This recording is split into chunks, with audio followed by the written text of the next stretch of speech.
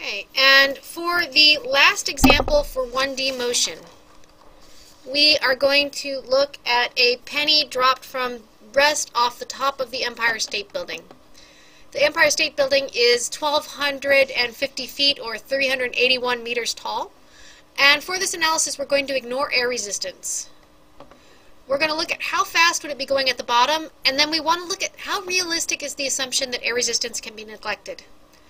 So we're going to do this problem exactly as we've done the previous ones. We have a penny. It is dropped off the building for a total of 381 meters. Dreadfully sorry.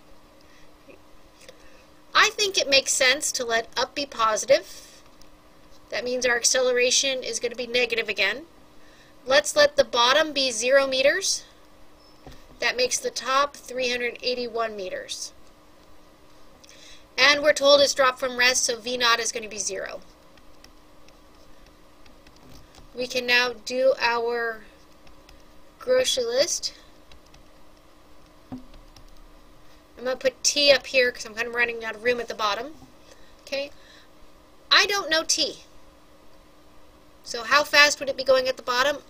Can't answer that off the top because I don't know the time. A sub y will be a negative 10 meters per second squared for gravity.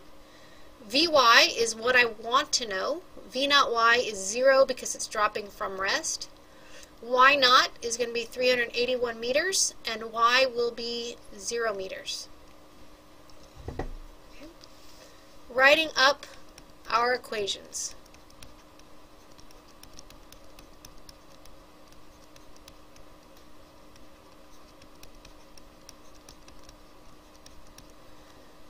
Okay, so here they are.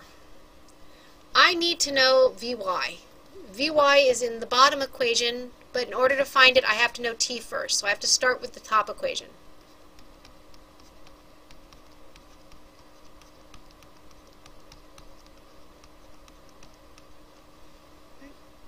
Okay, so y is 0, y naught is 381, V naught is 0, and the acceleration is a negative 10, so there we go. Okay, so simplifying, I'm going to move the 381 to the other side. Negative 381 equals 10 divided by 2 is 5, so that's a negative 5t squared. So t squared will equal 381 divided by 5, which is 76.2, which makes t equal to 8.7 seconds. I can now use the bottom of the equation to find the final velocity, assuming air resistance can be neglected. V naught y is 0, a sub y is negative 10, t we just found as 8.7 seconds. Okay. So 10 times 8.7 is a whole lot like 87 meters per second. So if we ignore air resistance, that penny would be going 87 meters per second at the bottom. Okay. Now, second part of the question here. How realistic is the assumption that we can ignore air resistance? So, I have two websites down here at the bottom, which we're going to look at really quick.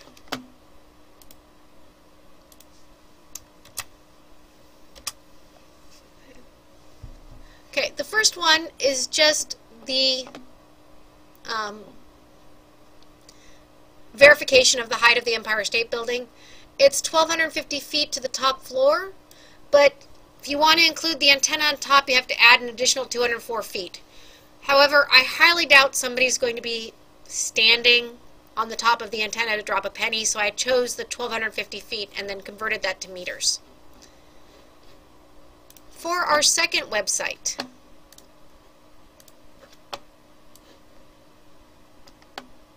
so there's this statement, you know, what would happen if you dropped a penny off the top of the building? Would it hurt somebody? So here is the second website, which talks about why it is not dangerous to drop a penny off of the top of the Empire State Building. Okay. So it verifies our 1,250 feet tall. That's right here. It also verifies the 9 seconds. We calculated 8.7. It actually says just shy of 9 seconds, right? Which would give us a speed of 190-ish miles per hour. So let's take our speed really quick. Remember, our speed was 87 meters per second, right? And talk to Google really quick. So if we type in 87 meters per second in mile per hour, it tells us. I have never had Google do that to me before. Let's try this again.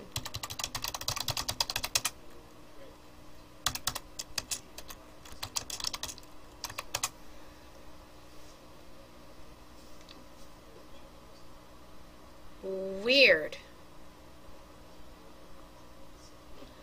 Okay, so BACIDLIN. Okay. So 87 meters per second is 194 and change miles per hour, which is also consistent with what they say in this particular document. They then take and compare the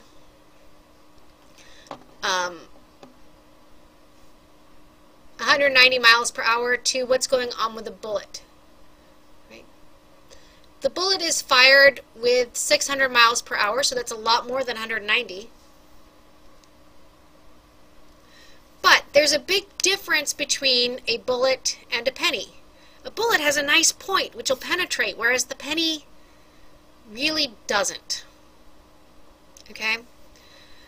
So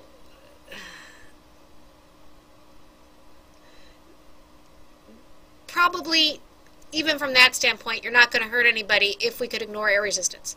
But there's more to it, right? Honest. Get rid of that. Right? Turns out the Empire State Building is in a windy area, and there's a substantial updraft. That updraft means we really can't ignore air resistance. But even so, if we were to take the penny away from the Empire State Building and drop it from the same height, if we could, maybe we go up in a hot air balloon to get it up to that tall, I don't know. Pennies hit their terminal velocity at about 50 feet, which is, you know, over 300 feet from the ground still. No, I take that back. 1,250 feet from the ground, right? So it's still 1,200 feet from the ground. Okay? As such, it's not going to accelerate the whole way down. The terminal velocity means it's now moving at a constant velocity, no acceleration, right? So it's not going to get up to 190 miles per hour in the first place. So can we ignore air resistance for a penny dropped off the top of the Empire State Building? No. And even if we could, you wouldn't hurt anybody.